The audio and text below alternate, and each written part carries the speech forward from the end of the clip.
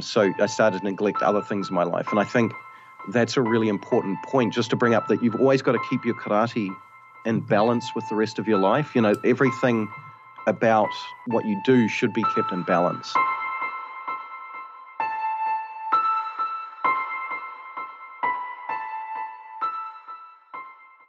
Welcome back to Whistlekick Martial Arts Radio, and this is episode 208. On today's show, we have Sensei J.D. Swanson, scientist by trade, martial artist by choice, and he's written a really interesting book. At Whistlekick, we make the world's best sparring gear, and here on Martial Arts Radio, we bring you the best podcast on the traditional martial arts 2 times each week. Welcome, I'm Jeremy Lesniak, and I'm the founder of Whistlekick Sparring Gear and Apparel. Thank you to all you returning listeners, and welcome to the new listeners out there. Martial arts, when you get right down to it, can be silly. There are lots of martial arts related memes out there. You probably see them on social media all the time, but we couldn't find a website dedicated to just those fun memes. So we made one. Check out martialartsmemes.com. I know, we're really creative when we name something. And feel free to submit the memes that we don't have. Like everything we do at Whistlekick, it's because we wanted it ourselves. Many of us dream of training with martial arts heroes, those that we look up to so much. Sensei J.D. Swanson has done more than dream. He's been fortunate enough to train with a number of karate greats. Sensei Swanson's been successful not only in the martial arts, but in academics as a university professor. We've got him on the show today, so let's welcome him. Sensei Swanson, welcome to Whistlekick Martial Arts Radio. Yeah, g'day. How are you doing? I'm doing well, and how are you? I'm really good. Now, the listeners are going to hear your accent. They're going to assume that you are much farther away from where I am than where you actually are. Yep. So right now I'm sitting in my office. Let's get that part out of the way. Yeah, no kidding. So right now I'm sitting in my office at Salve Regina University, but I'm originally from Rotorua, New Zealand. And there we go. So we've got an accent coming to us from America.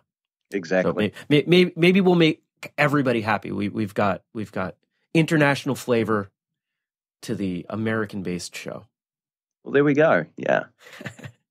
All right. Well, I'm sure we're going to hear about martial arts in New Zealand. I'm sure we're going to hear about martial arts in the U.S., maybe even in other places. Before we get into any of that, though, we've got to know some context. We've got to know how you got started, your superhero martial arts origin story, if you will. So why don't you take us a minute, tell us how you get going as a martial artist.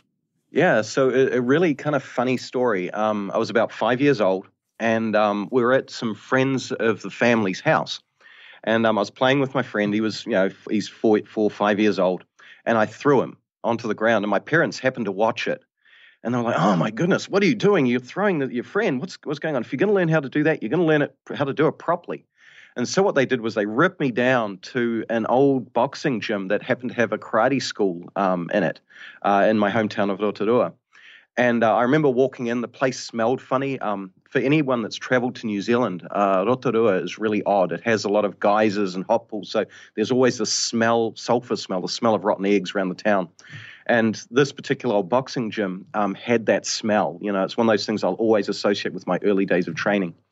And the instructor walked in, looked me up and down, and he just said, he ain't going to stick.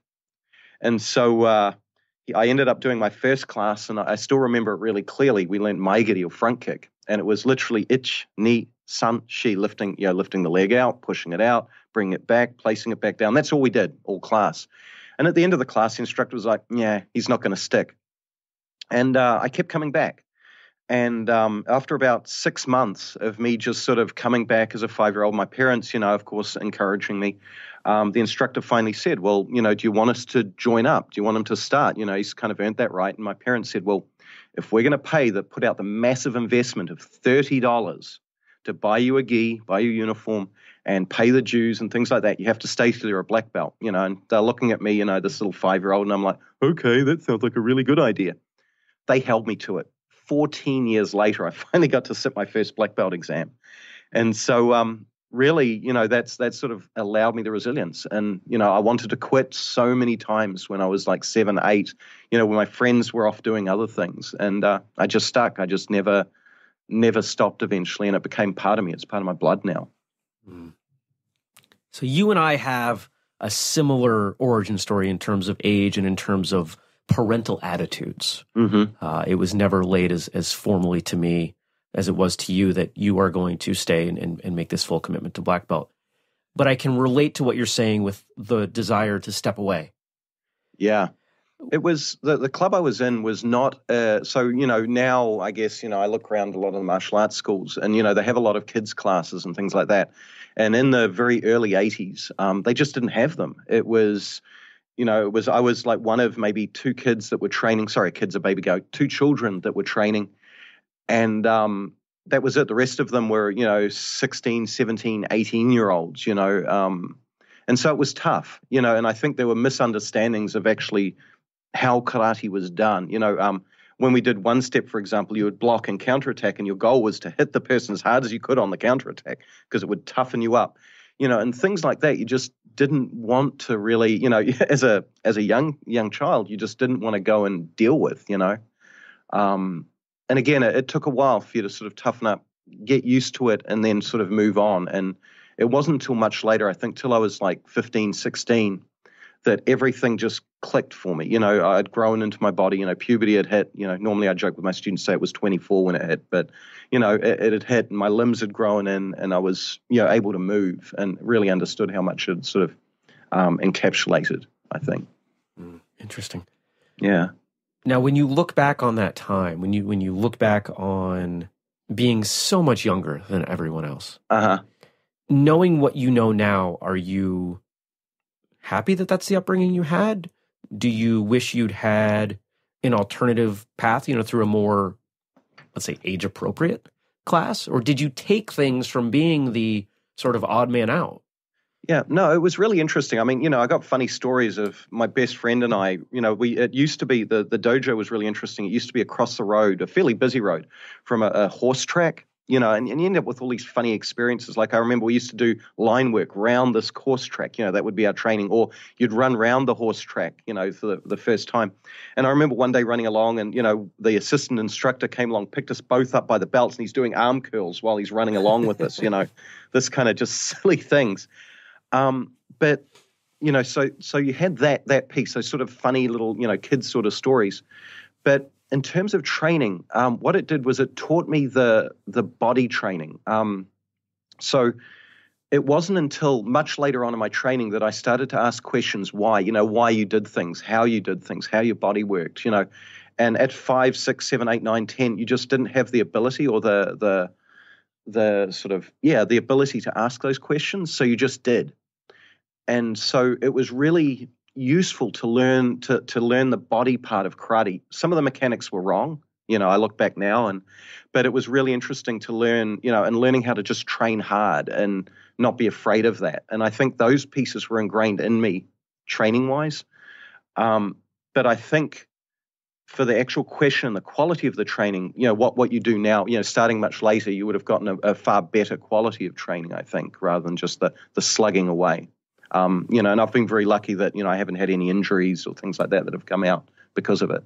It's always interesting to me to hear how people start in such different ways, such varied ways, whether it be different age, different style. And we all seem to end up having such similar experiences. I think this analogy has been shared on the show before, and it certainly not something I made up, but it's on my mind because I was talking to someone just the other day and using it. As martial artists, we start all around the base of a mountain. And the further you go, the closer you get to the top, and the closer you get to each other. Yeah, no, I agree. It's so funny. When you move away, I'm a traditional Shotokan person. I've had the good fortune to train with some just amazing people in other styles. I met General Che, from the founder of Taekwondo, for example. I met Remy Presaz, at one point for Filipino stick fighting, things like that. But at the end of the day, what you realize is that no matter what martial art or no matter what art you do, they're all the same. The human body and the mechanics of the human body is all the same. And I think that's just amazing to me. And, again, I started traditional karate, kind of got away from it for a little while, came back to it. And it just gave you that broader view that teaches you exactly that, that we all, want to quest the same way. It's the quality of the training that really matters. It doesn't matter what style. Tell me about that time that you stepped away from being traditional. Yeah, so I ended up going to a boarding school when I was about 13. And my parents just thought, the high school or where I grew up was actually a fairly rough area of Rotorua. And so they sort of moved me off to boarding school to sort of, with the idea of the education thing. And what was there at the time is they didn't have any martial arts whatsoever that was offered at the school. So I, for the age of 13 and 14, what I did was I trained by myself every single day. And so I was given the gym to myself, which was really lucky. And I would train for 30 minutes to an hour every day just by myself. And during that time, they actually started a Taekwondo club there.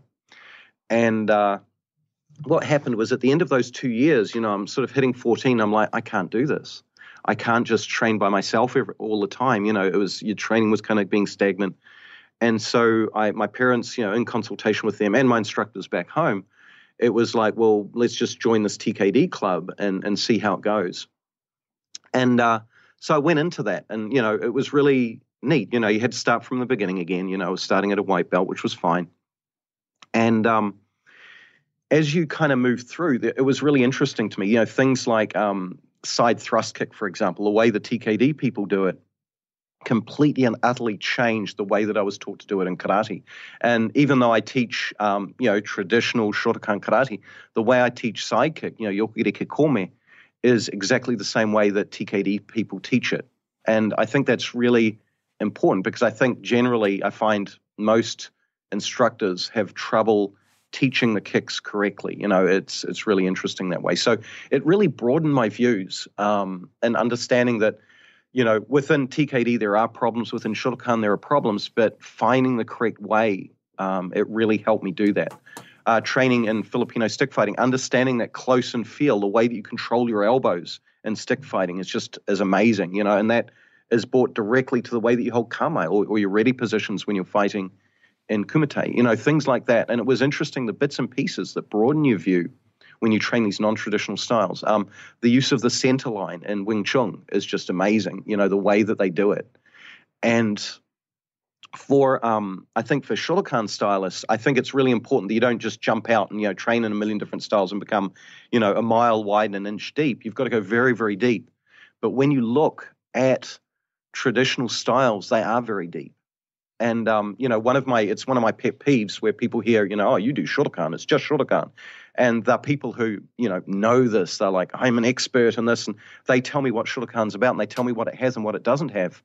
But my view on it after training it for so long is really, it's all there. Most people don't look deep enough.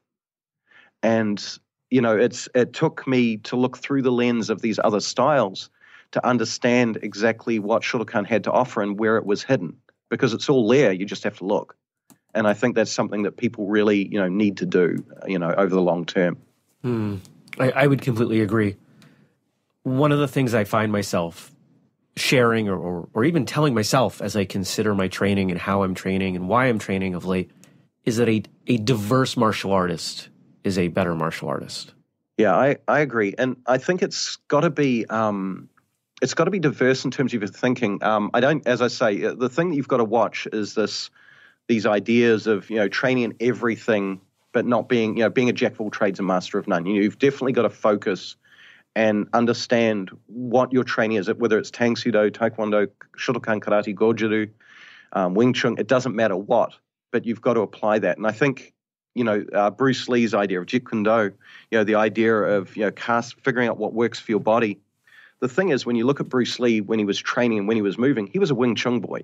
It was really clear. You look at any of his movies, it's clear what his base style was.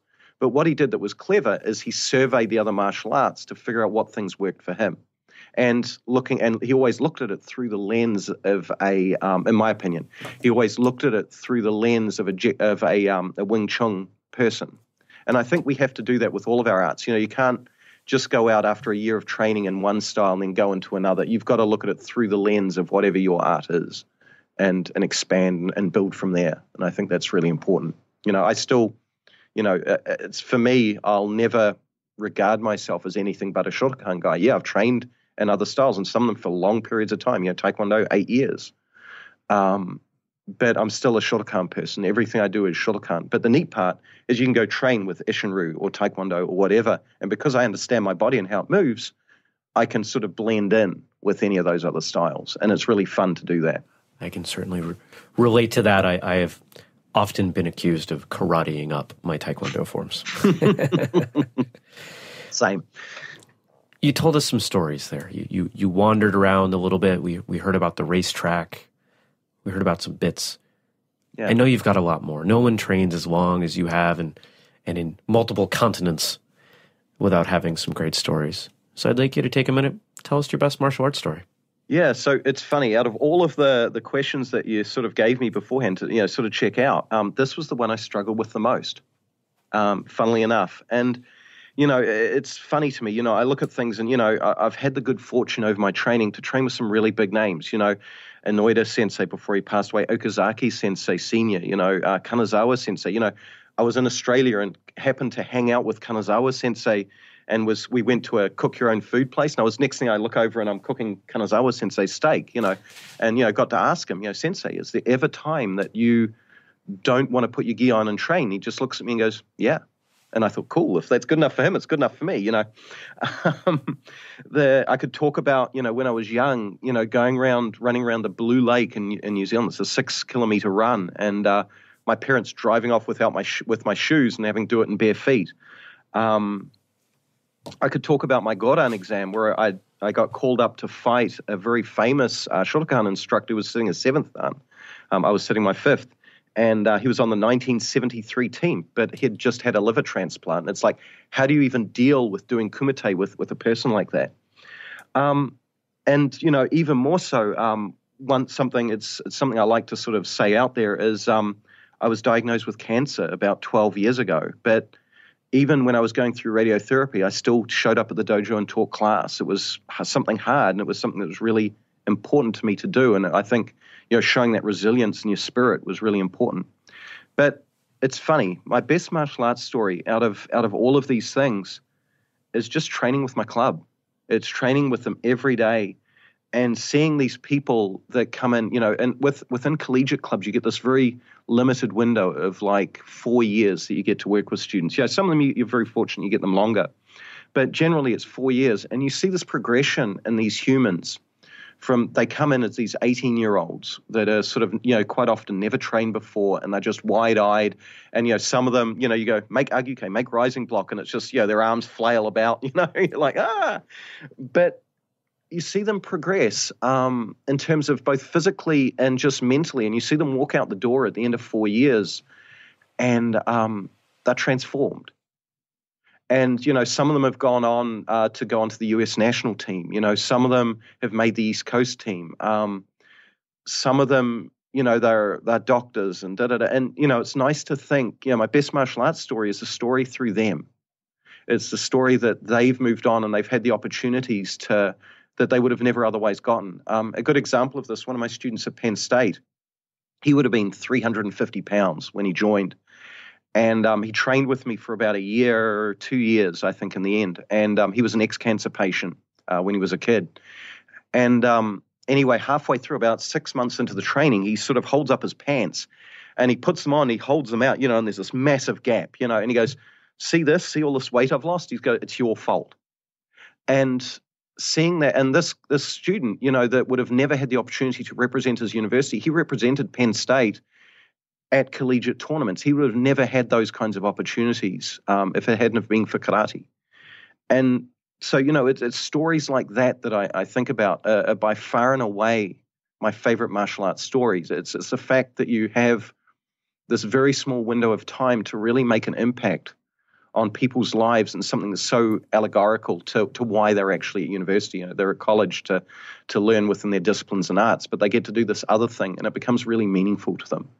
Mm-hmm. And I think that's by far my favorite thing, hands down.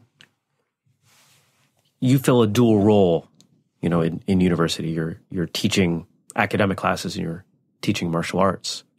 Mm-hmm. How does your experience as an academic instructor impact your martial arts instruction and vice versa?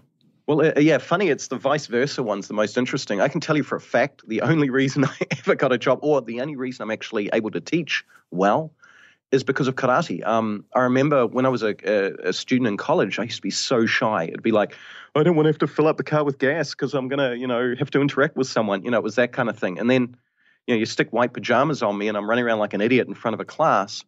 It taught me that confidence. And so what that did was that impacted, and just the way I teach by allegories all the time. I always teach by allegories and analogies all the time. I always, this is like this is like that. And I teach biology the same way. The classes I teach at university are things like kinesiology, developmental biology, genetics. Those are sort of my wheelhouse. And the lessons that I've learned on the dojo floor to be able to teach somebody how to physically move their body. When you think about it, it's like saying, describe the color orange. Describe gyakuzuki. Techniques in karate are not named. Like in my mind, when I think of gyakuzuki or reverse punch, it's not the finished product. It's not that finished shape. It's rather how you get there.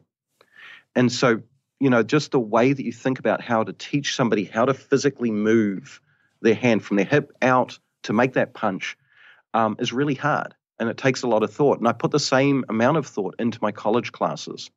When you're sitting there and you're talking about DNA transcription or RNAi and trying to describe how that works and why it's important and why you should do that, that becomes important. Same thing when you're talking in karate, why does your front foot have to be forward in forward stance? Why should the back foot be turned around? How's the musculature work to do that? That becomes important. And so that dual role in terms of just the way I approach pedagogy in general is the same to me. It's the same whether I'm teaching genetics or if I'm teaching hand shodan. It doesn't really differentiate out in my mind. I've had the opportunity to teach a number of things, usually technical stuff back from my IT days. And in every instance, I was followed back on my experience teaching martial arts. Oh, absolutely. And, the thing, it's funny, I've been teaching college classes for a little over 10 years now. And I still get butterflies in my stomach. When I walk into that class for the first day, it's, they're going to hate me. Is it going to be?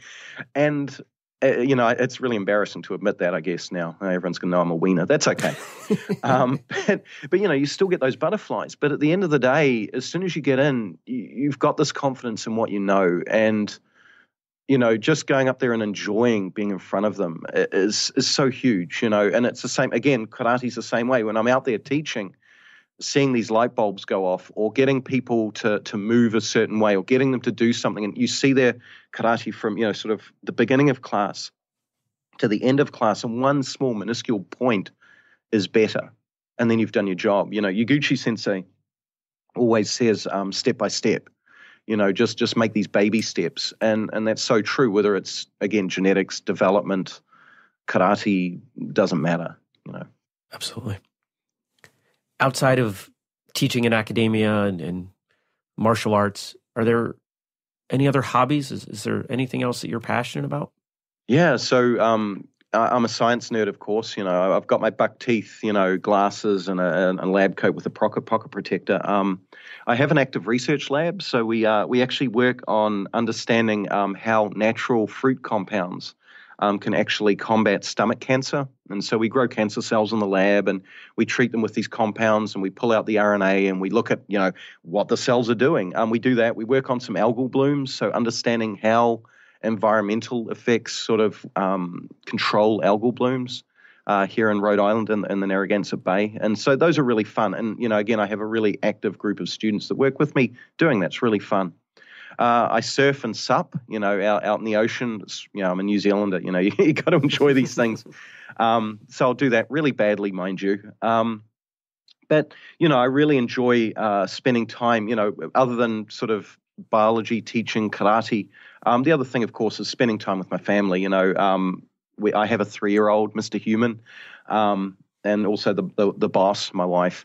So hang out with them. We have 2 dogs, one sort of a weird half Schnauzer, half Dachshund, and a mad Labradoodle. And so, just hang out with them and doing stuff with them. I love to travel, those kinds of things. I think that's really important. I'm still trying to talk Mr. Human into, he's only 3. But, one of the big conundrums, of course, is when's he going to do karate, And at the moment, he's always, whenever people come over to train, he'll be, oh, hiya, the hiya girl's coming, this kind of thing. he'll probably grow up and hate it. But, my goal is, when he's ready, he'll start. I'm in no hurry for him too, obviously. And I think what I'm going to do, Scott Langley coined this a little while ago, that he heard that, when people should start training is when they can dress for karate. And so, I think I'm going to use that as my gauge. But, I'm never going to force him into it until he starts dating, and then he has to be a black belt. But other than that, he'll be in good shape. Now, I'm curious, because this is always an interesting subject for me as someone who does not have children, to look at someone who is a martial arts instructor and has children. Mm-hmm. Will he train under you, or will you send him to someone else? It's funny. I'm struggling with that right now. And, I wonder, is it worthwhile, sending him down to, one of the dojos and, gasp, actually paying for karate, It's, because there are some, I don't want him to go, like, the way my approach to karate is, I teach 18-year-olds, and it's, putting a child into that is very similar to what I went through. And I don't know, maturity-wise, if he'll be able to handle that. He's growing up around it. Eventually, I'll train with him and get him, to where he needs to go. But, I always wonder, should he be introduced to it through, a lot of these dojos that really cater and do a really good job catering to younger children. I know I couldn't do it, but I see others, going in and doing it. And, if there are things that I don't agree with technique-wise, I can fix that later. But yeah, it's one of those things I've really struggled with, funnily enough. It's such a paradox, because you've got, on the one hand, the recognition that your teaching style is not necessarily appropriate for someone who's younger. Yeah. But on the other side, I mean, when you talk about traditional martial arts, I mean, who was it handed down from and to back in the day? It was a familial thing. That's right. So to have that conflict is what I find very interesting.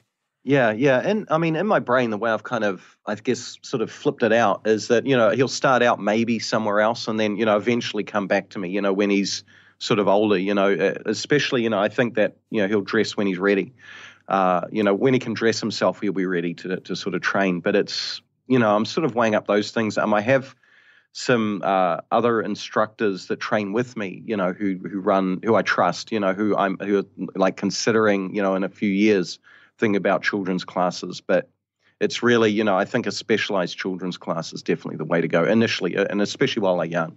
When he's older and can mentally handle the way I teach, because it's very information driven. I'm a scientist.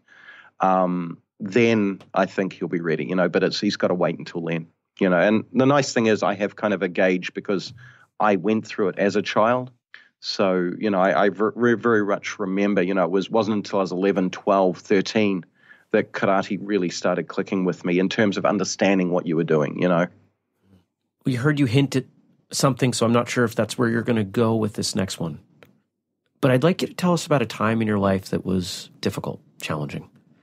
Yeah, and how your martial arts, was able to help you get through. Yeah, there's been a number.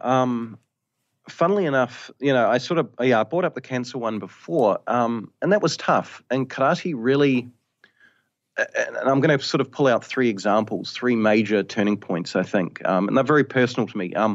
One of them was, of course, cancer. I was diagnosed, and they go, nothing kind of freaks you out when you go in to have your appendix out, and they, the doctor runs out of the room screaming, thinking he's looking at a dead man. The good thing there was lots of morphine in my veins at the time. I'm like, oh, okay, that's nice. But it was interesting because I think martial arts teaches you never to give up, and it teaches you to just keep going. When I was going through radiotherapy, I was asked to go down to our fall camp. Okazaki Sensei asked me to be there for the collegiate meeting. And I'm like, yeah, sure, as long as I get to, do a training. So I did a training full-blown with, 150 other people in the room. And I remember Sensei Riley was teaching it. And just, I went halfway through and I'm like, oh my goodness, I'm gassed. I'm like done, and next thing, I just kept doing it as much as I could, and I remember Okazaki Sensei, in the meeting actually coming up and coming over to me, which was very rare for a Japanese senior instructor like that, and asking how I was. But it never entered my mind that I was going to die. It was like, I'm going to keep going. I'm going to keep doing this. The radiotherapy, big deal. You just muscle through it. And so karate teaches you that. The second time was when I was doing my PhD thesis, and I remember I'm typing up, I'm on chapter number 4 or 5 or whatever, and I'm 20 pages in, and then I do the stupid save over my original file, and poof, that chapter's gone. And, I'm just about ready to pick up my computer and throw it out the window. I'm like, I'm done, screw it, no more thesis, I don't need this PhD thing. And then I remembered, well, wait a minute, it took me 16 years to figure out how to do a stepping punch. So this PhD thing, real easy. And so what I found was karate has always been my benchmark. It's always been the thing in my life where I realize that, well, anytime a challenge has come up in my life, I've realized that karate has been something that's always been there. It's been this constant that's not easy. And if you can muscle through that, and I've muscled through it in karate, then any other challenge that life gives me, I've got something larger that I've been plugging away at, if that makes sense. And so I think that's, and whether it was cancer, whether it was my PhD thesis, I think that's really important. What I have found at depressing points in my life, for example, my father passed away in my second year of my PhD program over here. And, there's nothing like, a parent disappearing away on you when you're, sort of 14,000 miles away. And what I realized very quickly was that I started delving too deep into karate. It became sort of a crutch. So I started to neglect other things in my life. And I think that's a really important point, just to bring up that you've always got to keep your karate in balance with the rest of your life. Everything about what you do should be kept in balance. And, I found for that brief period of time, it was about 6 months or so, karate really took over. And it was what I needed at the time. But it wasn't healthy either, just like, not doing any karate. I think you can go too far the other way as well. And so, I think all of those things sort of tying together really point out that karate was always this benchmark, but it was very important to not let it take over, if that makes sense. It does. And I thank you for sharing that. Certainly circumstances that, at least in part, many of us have experienced. I mean, I've certainly lost things that I've worked on and wanted to throw computers. Yeah, they're very good at that, aren't they? They are. And, not that this has anything to do with martial arts, but just business-wise now, on my primary computer, there is an external drive that I run once a week. So if it gets infected, it can't spread. And I've got 3 different layers of backup running continuously because I have lost some very important things over the years. And longer-term listeners will remember my career prior, in IT. I ran a consulting firm for a number of years and saw so much of this that I've just become so paranoid of it in my own life. Oh, yeah. I have, a Mac, and just the fact that it has that automatic backup, that I've got to an outside hard drive is just huge to me. I have like 3 of them that I plug in, one at home, one here, just in case. Yeah. It's good stuff. We are in a good place now with the cloud if it is used properly. You've dropped some pretty big names earlier, people that you've been fortunate enough to train with or at least meet. Yeah. If we were to take out that first instructor, because I think for most of us, that's the person that really sets our direction. But other than them, who would you say is the person that's been the most influential in your martial arts? So it's funny. I think people come along in your martial arts career at particular times, and you know, I've been very fortunate to have been taken sort of under the wing of people, you know, throughout my career. You know, Okazaki Sensei Robin Riley, who's just been amazing to me over the last couple of years. But I think as you go through, I've always seen particular turning points, if this makes sense, in your karate career. So one guy who just amazes me, he lives in a little town in New Zealand called Kawerau. And it's a really interesting place, you know, if you want to check it out. But he was running the karate. I was there for an internship, and he was running the karate dojo there. And he was a guy who never graduated high school. You know, he had a job that paid well, but was very sort of monotonous. But what he did was he was the first person that made me ask the question, why in karate? And it's just one of those things that's really important. I don't think, you know, I always believe there's a difference between education and intelligence. And Nick, was one of those guys who was incredibly intelligent. He didn't have the education, but man, he had the intelligence. And what he did was he had me going, well, why do you have the back leg straight in forward stance? Why is the back leg bent? What's the point of this? And it just blew my mind. I'm like 20 years old and I'm gone, oh my goodness, a third year in college. And he started me down the path of which I never looked back.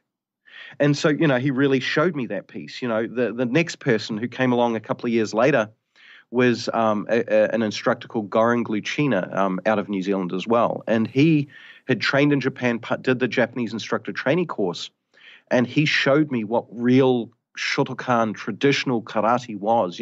Like if you had told me that I would ever meet Kanazawa sensei or, train with people of that caliber, I would have laughed in your face for the 16 years before that. And I remember that the first training I had with him was, I'd step forward into forward stance, goes, no, you're doing it wrong. Hey, you're doing this wrong. Hey, you're doing that wrong. And this after 16 years of training. I thought I was pretty hot. And I remember going home at the end of that training and I just burst into tears. I started this 23, 24-year-old just burst into tears. I'm like, oh my goodness, I've wasted the last 16 years. I hadn't. But it showed me that there was so much further to go. Training with a guy very recently, after about 35 years of training, I started training with a guy out here in the States, Steve Ubel, who just absolutely showed me that that karate didn't have to be fancy. It's kihon, it's straight basics, but showed me that there's this whole new level of basics and basic training that you can do and apply to your karate, how the principles of these things can be applied to everything. And really, so what you find is there's these people that come along, karate seems to, you train, and then your skills kind of plateau. And then you meet someone who just profoundly changes it. And then boom, you shoot up in terms of your thinking, and move along. And then they plateau again. Then you meet somebody else and it continues on that upward arc, which is just amazing. And then you have constant people who are there correcting you, Okazaki sensei, Riley sensei, who are constantly picking on you, but seeing these people, who are still training is just inspiring to me. They blow me away every single day, and I'm always amazed that they spend time with me, and hey, JD, you're doing this wrong. Hey, JD, you're doing that wrong. These kinds of things. It's just phenomenal to me. I'm always thankful about that. I want to go back to something that you spoke on very briefly because it's something that I'm starting to hear come through in more and more conversations on this show, but it's something that prior to this show, I'd never heard anyone talk about. It's that moment where you step back and you question if you have wasted all of your training, that moment that brought you to tears, the same moment I had last year that brought me to tears. And I've talked to a few others. We've had one or two more on the show volunteer that. Would you be willing to talk about that for a moment? Yeah. I mean, and this is the funny thing, you can get into trouble for, as I say, I'm not, and when I talk about this, I just want to be clear, I'm in no way bashing any other style or system or anything like that. But what you find is that there are dogmas that have been introduced and, and Shotokan as well, and very, or in a lot of different martial arts styles, where they're just wrong. And the way that I was originally taught to do yokogiri kyage, a side snap kick, for example, was you simply lifted the leg up, and then it was the knee that rotated out on exactly the wrong angle that mechanically it does that. And this is how you were taught. And the reason it was taught that way is because the instructor, that whoever the head of the system is or the sensei, was never taught to do it properly, and chances are their instructor was never to do it properly, and so forth as you work back. And so it's not anyone's fault, it was just never taught. And or things have been handed down, things like the back leg and forward stance, it should be locked, and it's like, well, no, it shouldn't be locked because that raises the rear hip up, and pushes your bum out. It should be straight but not locked. There's a difference. And the things that I think my gut feeling sort of says they were things that were lost in translation from Japanese to English, and then they were taken as dogma from there. And so what happens when you end up under somebody with these critical eyes who are just phenomenal or amazing, they can see that.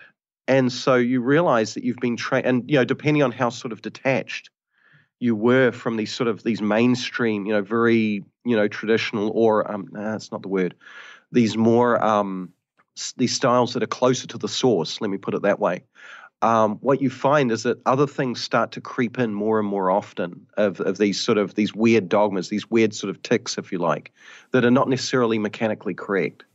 Something that always interested me when I started, I grew up in one organization under Kanazawa Sensei. That's who Gluchina Sensei was affiliated with. And he really changed me. When I came to America, I started training with the ISKF under Okazaki Sensei. He was only 3 hours away in Philadelphia. And what I noticed was I did things that were different to traditional ISKF training. Just my approach was very different because that was how I learned. And I had a Taekwondo background and, karate background extending all the way back. But what I noticed was Okazaki Sensei, would never correct me in these things because they were mechanically correct. And when you look across the different senior instructors, if you look at Oshi Sensei, Okazaki Sensei, Kanazawa Sensei, Inoue Sensei, Yaguchi Sensei, they all do karate slightly differently. And it's to their body type. And so I think karate is a lot looser than what we make it. It's got to be built on solid fundamentals, but those fundamentals come from mechanics. So what I think happens is over time, I think people train under a single instructor and they develop that single lens. And so there are things that either the instructor doesn't do because their body doesn't do it, or they're trying to fix everybody else, so they overemphasize one particular point. I call that a training aid. Or they go in and really sort of, teach those kinds, they teach that and the students become indoctrinated that that's quote unquote the way. And it may not be. It's sometimes you teach a mistake, a wrong way to do something to fix other things.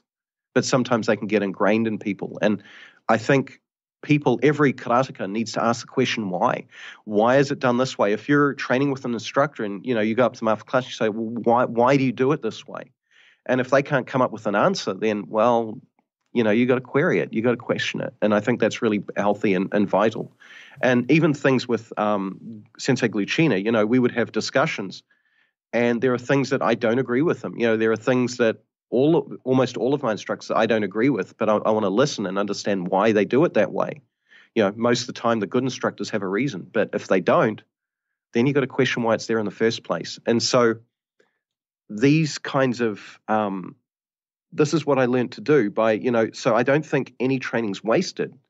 This is sort of how I've reconciled it in my head, but rather I think when you just are in one type of training and you accept it as a dogma, that becomes wasted training because you're not being critical of yourself. You're not working to make your karate better. You're just doing what you're told. There's a point where you have to do what you're told, but eventually you've got to make it your own and understand why and how you're doing it. And that's important. Mm. And this kind of ties back to one of the very earliest points that you made as we were talking about training in different things and the benefit there, but it also supports your comment that you have to go deep enough with it.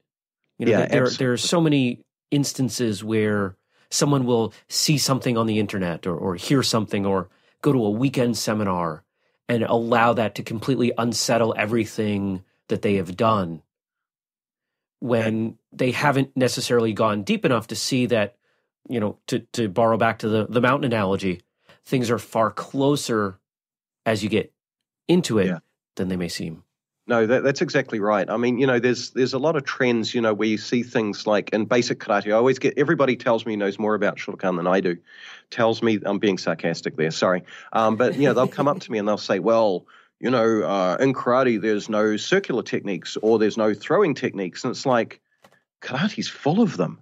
Oh my goodness, are you not looking? It's just looking through the lens, and so I find people, actually going out and making businesses, teaching, different principles or teaching things as separate or that it's something particularly new. And it isn't, it's just looking at it through the lens. Everything's one of the things that I like about traditional, for me, Shotokan Karate, but you see the same in Goju, any of the mainstream, deep, solid, martial arts, they have everything. They're all there. It's just you've just got to look deep, and it may take training in something else to see it, but it's always been there. If you look at those movements and analyze those movements, and really, look at bunkai, that analysis of what you do, it's all there. And furthermore, the part that's really freaky about it is, you might be, if you look at somebody who's bigger, then grappling applications works for them. I always joke and say I'm fat, but I'm not really. I like punching people. That's what I'm good at. And for me, or I look at a 120-pound girl, that trains with me, there's no way she'd be able to grapple or wrestle with a 200-pound, 300-pound guy. She has to strike him in the squidgy bits. And so, but those are all in karate. It doesn't matter whether you're a grappler or a striker or whatever. It's all there. You just got to look for it. When we think about your history, your deep history, your broad history of training and the people you've been able to work under, are there names that are missing? Is there someone that you'd love to either roll back time or travel around to work out with? So it's kind of funny. I've been very, very fortunate, and I've gotten to train with a lot of the Shotokan greats and other styles. I've managed to train with Hitagona out of Goju, as I've mentioned. So I've managed to get a lot of these. But the thing that I'm most jealous of, and it's really funny, with some of my conversations with Sensei Riley, I'm always kind of jealous of him because when I met Okazaki Sensei or Kanazawa Sensei or, these guys or Yaguchi Sensei, they were all old men. By the time I got to train with them, I never got to train with Nakayama Sensei. That's one of my regrets. He passed away in 1987. There was no way, I would have gotten the opportunity to train with him. But what I really wish is I wish that I had had the opportunity to train with some of those guys when they were younger, when they were in their 40s, when their karate was peaking. That's what I've really liked. And that's not to take away anything from Okazaki Sensei. Every time I trained with him, he'd do the first move out of hand shodan, and you'd just see his hip kind of flop, and his leg would go out, and he'd just be down, and you're like, my brain never quite put it together. And this was a man in his 80s. Or he'd, talk about, we're going to do floor training day, and he'd lie down, then he'd just put his feet and stand up. But then you go, well, big deal. But then you realize he's in his 80s. I have trouble doing that at my age. And, but to see them in their prime, I think would have been one of those amazing things. There's one other person I really want to train with, Chuck Norris. Absolutely. Who wouldn't, right? Right. He's just, I think he's one of those guys who I think would be just really fun to train with. I did get to train with Bill Superfoot Wallace. Never been kicked in the face so many times by a 70-year-old before. But yeah, Chuck Norris is definitely on my list. Now, I wouldn't ask this follow-up of everyone. Some of the people listening, whether you're a Shotokan karate practitioner or not, may be wondering, there was a name that's sort of absent from that list, but everything that you say has been so intentional that I'm guessing there's a reason. These kind of second to third generation Shotokan practitioners. Why are you honing in on them? So, to me, growing up in New Zealand, I think it was, for me personally, it was always so far out of my reach to ever train with any of these guys. Like, if you had have asked me, I remember with Nick, the guy that made me think about karate, I remember sitting there and we were watching a video of Yahara Sensei doing unsu, the kata unsu. And it just blew me away. I'm like, oh my goodness, I'd never seen anything like it. Years later, I got to train with him once. I think for me, they were so far out of my reach that I still can't believe that that I've had the privilege to train with them now. And I think they really, because one of the names that's missing off my list is Funakoshi Sensei. And it's kind of purposeful. At the end of the day, he had his way of doing things. I think his words, in Karate Do My Way of Life, and that really resonate. I think they're huge. But training with some of these, the sort of second and third generation people, you're seeing where it became and where and how it was interpreted by different people. Karate was interpreted by different people because we all have different body types. And seeing that manifestation in those different people, I think is huge, if that makes sense. Rather than, everyone's always, I want to train with Funakoshi. Well, he had one body type and he was sort of like, the central figure. But look at the way that these different amazing people train. And they're all different. And why are they different? And why have they chosen that way to train? And why have they got developed these signature styles and this branching? Because it's all Shotokan. It's all oranges, or it's all apples. It's just some of them are Macintosh apples, some of them are Pacific Rose, some of them are Red Delicious, and so forth. And it's, to me, that just blows me away. And it would have been amazing to see them. Not to mention they can't do it now, but it would have been amazing to see them when they were younger, in the 60s and even through into the sort of early 80s. So often, whether it's in business or, in personality types, we see that there are those that are good at originating things, creating, being first movers. Yeah. But it is, I don't know if I want to say uncommon, but certainly there is a lot of room for others to come in, take what they've created and make it dramatically better. Correct. And you two examples that pop straight into my mind is Asai Sensei and Kanazawa Sensei. In some ways, them leaving the JK was one of the best things that happened to them because it gave them the freedom to really explore what they found interesting, and the karate that they produced out of that, having that solid base, but the karate that they produced afterwards was just superb, as a result. So they had those years and years and years of hard, basic, solid training. But where they went to, given that freedom, is just phenomenal. For sure. Let's talk about competition. Okay. Has competition been part of your training? Yeah, it has. When I was younger, I used to compete in New Zealand. I've done it maybe twice in the United States. Once at an East Coast tournament, they needed a third man for a kata team, at the university. So I was like, yeah, let's do it. That'll be fun.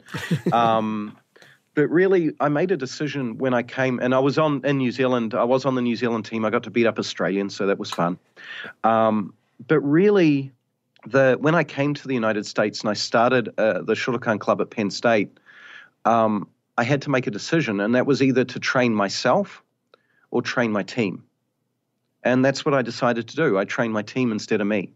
And my karate got better because they got better, obviously, but I was never in a position where I felt comfortable competing anymore. That kind of piece happened, and it became part of my mantra was to make my students as good as I could possibly get them. And again, that showed it.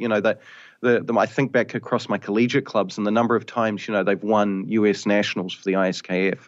Was amazing. They just blew me away with what they could produce. So that was important to me. They've always done extremely well, and it doesn't come from me. It just comes from me yelling at them and them doing the work. They're amazing. I think that being said, I do think competition is really important for a period of your life. Again, just within life, I think karate training has to be kept in balance. So, the reason you want to do tournaments, one reason that I think is really important to do it, and same thing with testing and tournaments, the same thing, is there a way to test your karate? They're simply a benchmark mechanism where you can go in and, your goal is, whether you make it through one round or you win it, it doesn't matter in my mind. I tell my students the same thing. What I want you to do is I want you to step up on the line and do karate. And if you're happy with how that comes out, if you're happy and you've gone out there and you've laid it all out and your karate was superb in your mind, then your training is good. And it's the same thing with kumite. If you go out there and you fight and you compete and you feel the kumite happening and you do well, it doesn't matter what you get. It's that benchmark of how your karate is progressing to you. That your training's personal.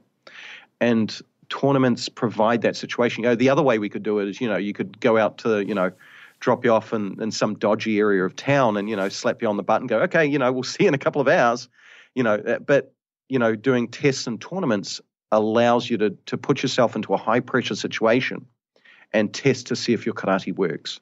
And that's their use. I think that's important, and it's important to develop that when you're young and, also when you're older. I think it's important to continually test for that, For sure. You mentioned Chuck Norris earlier. Are you a big Chuck Norris fan? You a big fan of his movies and Walker, Texas Ranger and all that? Yeah, so. I just think he's cool.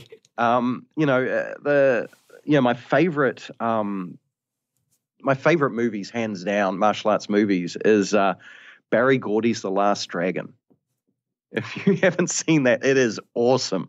Things where, the characters and, Bruce Leroy and, the Shogun of Harlem. I mean, it's just awesome. And the reason I like that kind of martial arts film is because it doesn't take itself seriously. It laughs at itself. The martial arts in it are really just fun to watch, and the story behind it is really neat. My favorite, I think, actor, hands down, is Jet Li. Just hands down. And, his historical stuff, Fearless and Hero are just amazing stories. But, the movie that always clicks in my head is Forbidden Kingdom. I don't know if you've seen that, but it's there's one line in it that I think is just spectacular. And, in it, the main protagonist is sort of freaking out. He's got all these trials ahead of him. And he's just like, he's thinking about what he has to do. And he ends up, they end up in this sort of cave. And Jet Li's just sort of sitting there very serene, just mellowing out. And, the protagonist walks up and he's weirded out. And he's like, what if I can't handle it? What if I freeze? And Jet Li, who's just sitting there so incredibly serenely, just turns and looks at him and goes, don't forget to breathe. And I think that to me just really resonates because, I think just in general, we freak out in life. We have these kinds of things happening and we forget to breathe sometimes. And the thing that it does to me, that puts into perspective all of karate training. Karate is a true microcosm of the world. The dojo is a true microcosm of the world. How many times have you stood across from someone like, oh my goodness, I'm so going to get my bottom smacked. I'm so scared right now. Or you're going up to test, and everything just kind of blanks out. You get up for your kata, or, you walk up and they go, do this kata. And you're like, do what? Because everything stops. But then you breathe and then you do it because the training takes over. And I think that happens in every day in your life, as you train, the same things come out. Yeah. And so, those kinds of things I think are just really neat. I think Jackie Chan's just awesome. Jean-Claude Van Damme, I mean, he was one of my big heroes, growing up. The original Kickboxer and that, I think they were great movies, But really it's The Last Dragon totally and The Forbidden Kingdom are two of my favorites for those reasons. The Last Dragon's a great film, and it's one that actually doesn't come up on the show too often. And I would not be doing my job as host if I didn't remind potentially new listeners that we had the star of that movie, talking about Gariello, on the show. Yeah. Sorry. Yeah. Because this was last year was the 25th or 30th anniversary of the movie. Mm-hmm. And so he did a big media tour and they reached out to us, and an absolute joy to talk to. I'll drop the link in the show notes for this episode. So if anybody's new, we do those at whistlekickmartialartsradio.com. And you can see everything from today's episode, and we'll link to Timex episode as well. Yeah, it was a fun one. It was quite an honor to get to talk to him. Yeah, that would have been. I'm so jealous again. I am a very lucky man. I have a microphone and I get to talk to the world. It's fantastic. How about books? You seem pretty passionate about movies and certainly about martial arts culture and history. Does that translate into your reading as well? Yeah, absolutely. I mean, I heard there's this great book by this guy Swanson. It's out. No, sorry. I really, when you look at martial arts books, there's a lot out there, and I think there's some really neat ones. I can't go any further without talking about Nakayama's Best Karate. For me, those are the go-to books. For kata and not necessarily the applications, but just how to do the kata. If there's something where I'm like, how's that hand held, or things like that, because again, I think every kata was put together and has the hands in a particular place for a particular reason. I'm starting to look at some of the philosophy stuff. Okazaki Sensei's book, Perfection of Character, is really important. I'm actually starting to read, terrifyingly enough, a lot of neuroscience stuff. And researching for my next book. A couple that I think are really, really useful that are out there is that some that were a little bit paradigm shifting for me was Little Black Book of Violence by Lawrence Kane and Chris Wilder, and also Meditations on Violence by Rory Miller. Just really talking about the real world ideas. And, you always hear people, I teach self-defense classes and this and that. If they've done it without reading those books, man, there's a lot of things missing in self-defense and just your approach to self-defense. At the university here, occasionally, I'll be asked to talk about self-defense, and it's no longer, you walk up to somebody and poke their eyes out. It's, here's the pre-stuff, here's the post-stuff, here's verbal de-escalation, all those good things that really came out. And really, I think it was Ian Abernethy's podcast that really got me into those books initially. And I love a lot of the autobiographies of some of these guys. Yaguchi Sensei's Mind and Body Like Bullet, Kanazawa Sensei's Karate, My Way of Life, C.W. Nicole's Moving Zen, Scott Langley's Karate Stupid, Stan Schmidt's Way of the Empty Hand. They're really neat, and it's interesting to me to read them. When you read ones that were written by Japanese instructors, Yuguchi and Kanazawa Sensei's book, and then comparing those to instructors that were in Japan in the 1960s, like C.W. Nicole and Stan Schmitz, and then comparing that with somebody who was there relatively recently, like Scott Langley, it's interesting to see the Japanese version of it. It's interesting to see the Westerner version in the 1960s, and then it's interesting to see the Westerner version, in the 2000s, and just how it's progressed and changed over time, and how some things haven't changed. And I think, they're really interesting analyses from my perspective into the culture of karate. Ideas like, what does senpai actually mean? What does kyohei actually mean? What does sensei actually mean? Those sorts of things. And I think they're really, really useful and healthy. Let's talk about the future. Yeah. Ooh, you wrote a book. We'll hear more about that in a second. But you're still training. You're still teaching. You have a family. So clearly you've decided this is a priority. Yeah. What is it about martial arts that is keeping you going, and is it going in pursuit of anything? So one of the things that terrifies me more than anything is I'm always worried that traditional karate is dying. And it scares me almost to the point of keeping me up at night. And one of the, it's interesting to me, within the ISKF, it's been very interesting. Okazaki Sensei recently retired, and, now we have Hiroyoshi Okazaki Sensei, who's taken over with support of Robin Riley and the rest of the Shihankai and technical committee.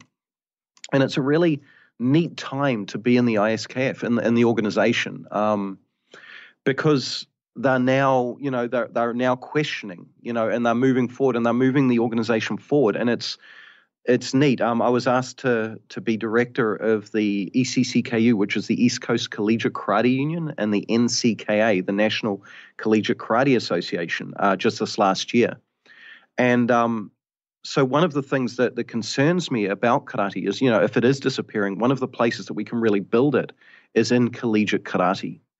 And, both these organizations, ECCKU and the NCKA, while they're under the ISKF officially, and I report to Okazaki Sensei, to Hiroyoshi Sensei, any Shotokan-based club can, as long as they're affiliated with the collegiate, can be part of this. And so it's really neat to start to build that and build strategies, because the way I look at a lot of this is that, Shotokan itself has been splintering over the years. There was the split between Nishiyama Sensei and Okazaki Sensei in the US, then Okazaki Sensei splitting from the JKA, Kanazawa Sensei splitting from the JKA. If you go through Best Karate, the Kumite books, you look at it, how many of those instructors are still in the JKA, and there's very few. And it's interesting now that we're the generation underneath that, the way that I was joking to a friend of mine, or a friend of mine was joking with me, is he said, it's kind of like we're children of divorced parents.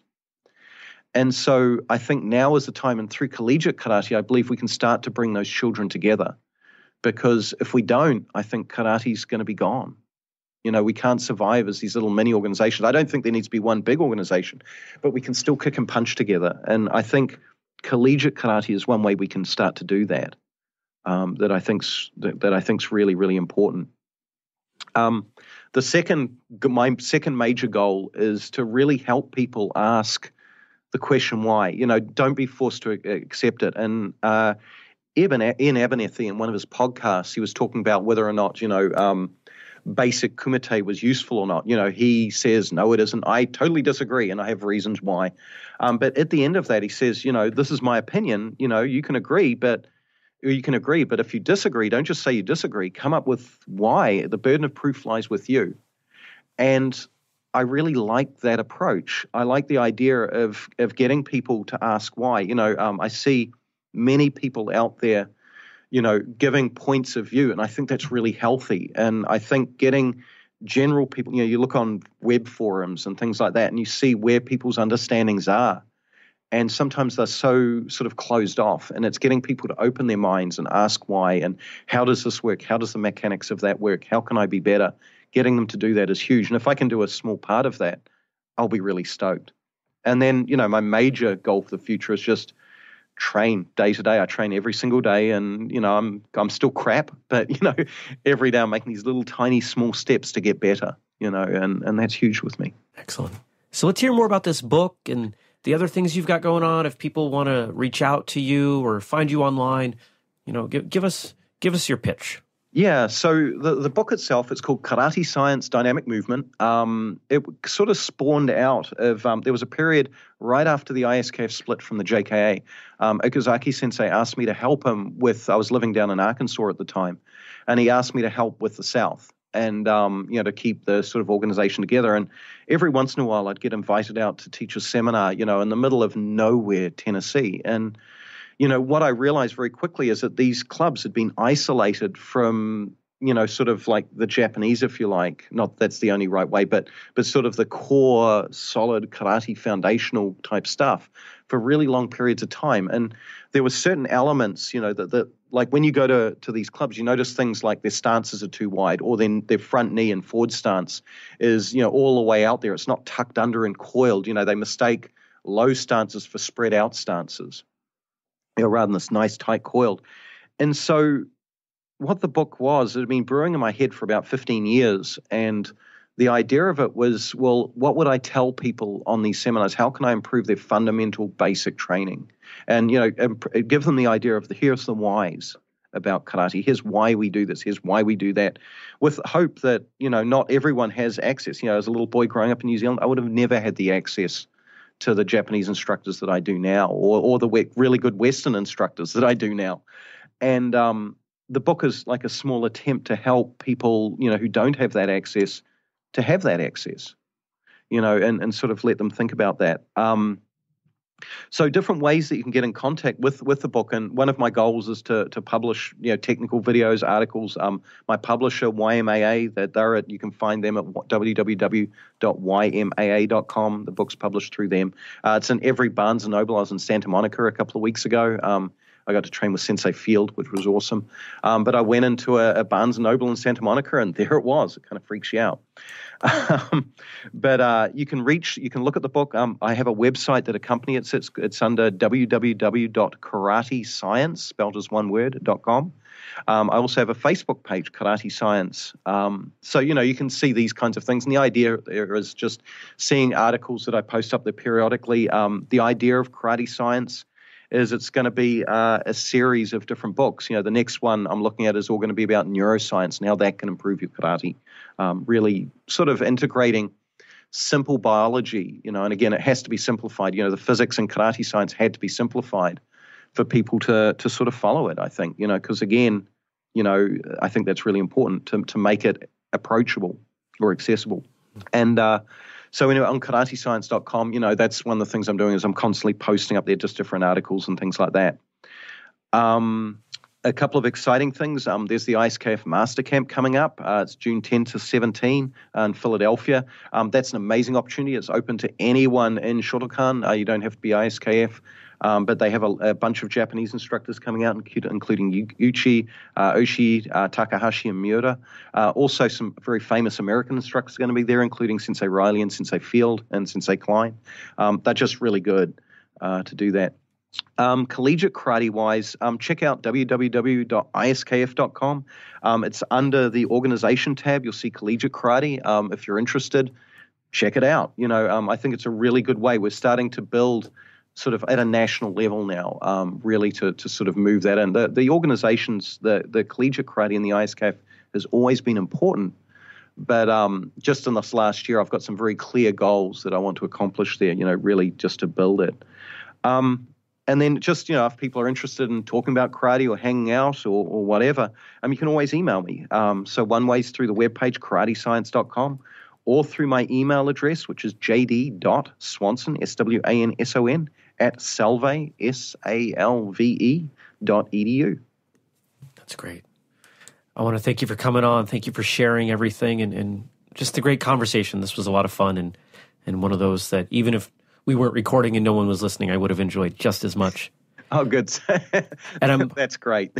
I'm hoping we can go out with just a little bit more gold from you. Any parting words for the people listening? Yeah, just always question your training, always ask why.